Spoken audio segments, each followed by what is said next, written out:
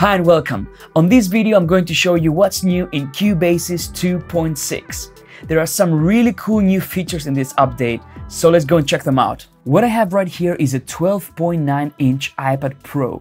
As you probably already know, since version 2.5, we have full native resolution support in Cubasis, and the user interface looks better than ever, really sharp and detailed, and fully utilizing the screen real estate of the 12.9 and 10.5 iPad Pros. The first new feature I want to show you is the AU full screen mode.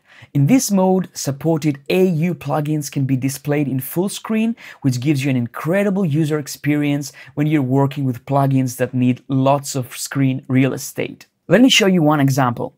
Here I have a project with quite a few instruments loaded. On this channel, I'm using the Moog Model 15 as an AU instrument.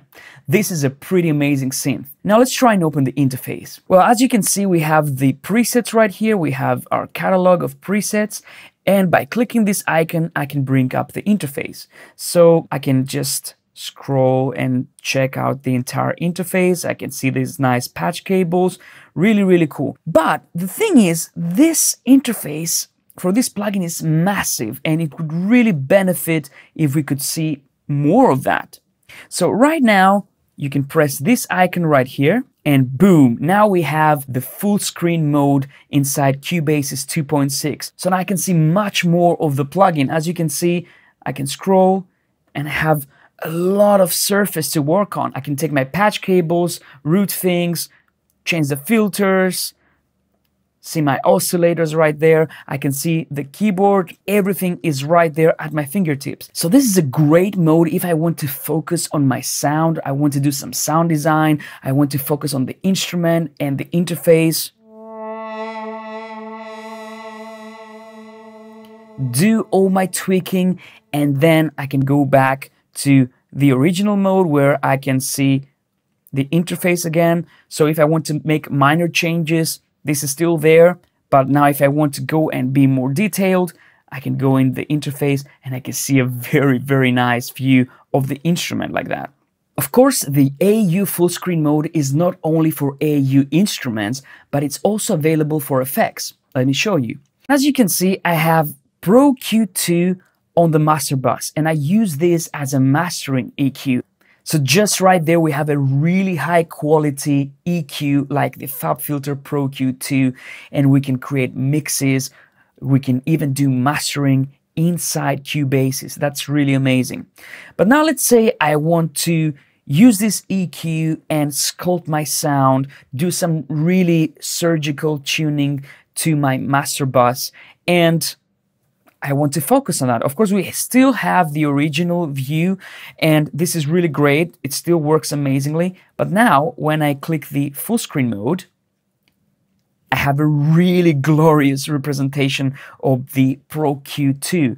Really amazing, and it feels so natural to use. So let me try and sculpt the sound of this track. First of all, the filters.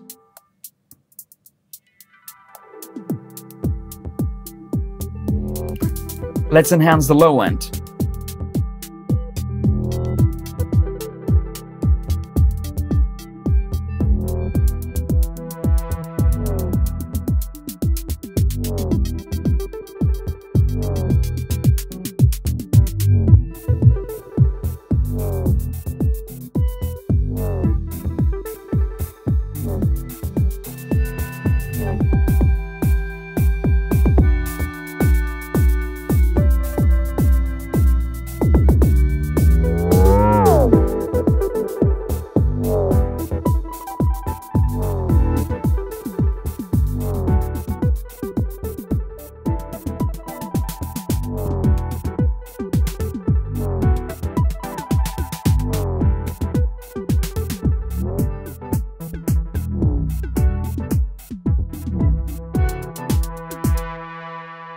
So the full screen works really great if you want to do some really intense work with your plugins. With something like Pro-Q2 that gives you so many options, This is an incredible option to have. Of course, there are other instruments that support AU full screen mode. One of them is the free FM Essential by Yamaha, a great FM synthesizer. Again, we have the original view and then we have the full screen view when you can go and edit your operators. Really, really powerful synth. So if you want an FM synth, that's also there and it's supported.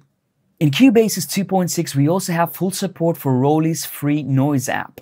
Noise is a free app that gives you a very fresh approach to music making, giving you access to some very cool sounds and drums.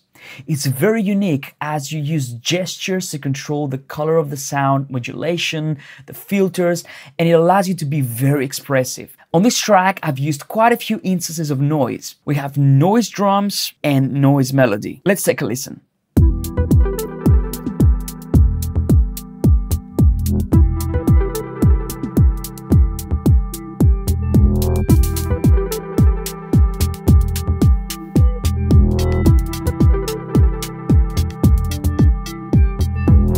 Of course, Noise also supports full screen mode, so let's check out the drums. When I use the instrument in full screen mode, I get the block style view for programming my drum grooves, but in Noise Melody, I get the amazing Seaboard keyboard. Not only I can use all the gestures and create some really expressive sounds, but I can of course record all of this in Cubasis. Again, the full screen mode really allows you to take advantage of these amazing instruments. Let me show you.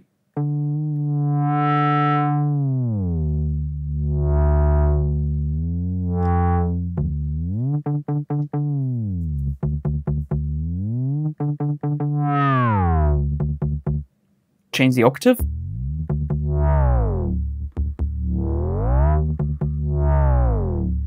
Of course, when I have something recorded already in Cubase, like here, I can of course play it back and I can see exactly the gestures.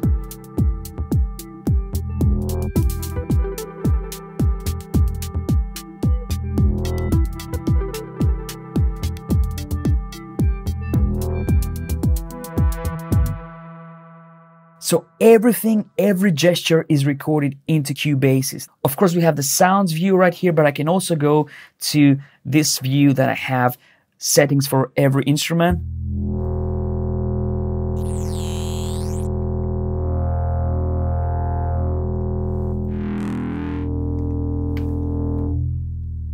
If you want to make music with noise inside Cubasis, you don't need to have any additional hardware.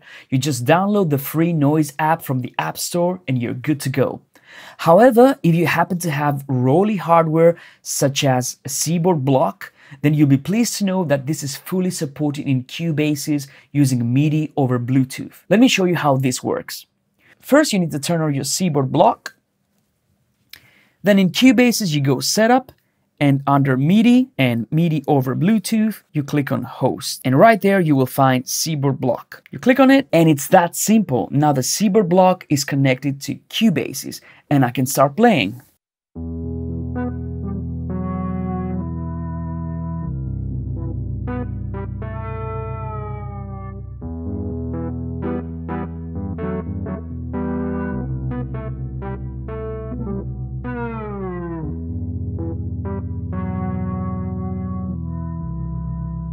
Not only that, but now the Seaboard block becomes my MIDI controller for other AU instruments as well, like the Moog Model 15. And you will see that with the expression that the Seaboard block gives me, I can control the filters as well. Check it out.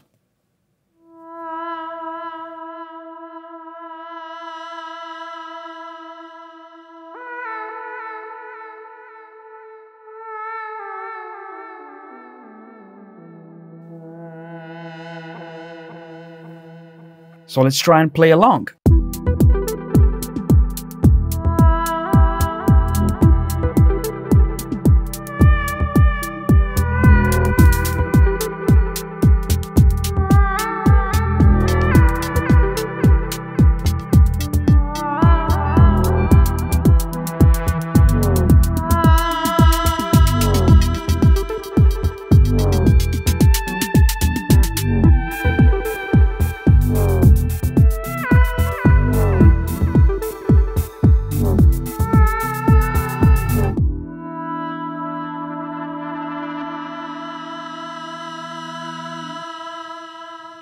In Cubasis 2.6, we also introduced MIDI CC support for AU effects. This way, you can use a hardware CC controller to control parameters for plugins that accept CC messages, such as Tornado from Sugar Bytes. So there you go, that's what's new in Cubasis 2.6. Hope you enjoyed this video, have fun with the update, make some great music, and we'll see you on the next one.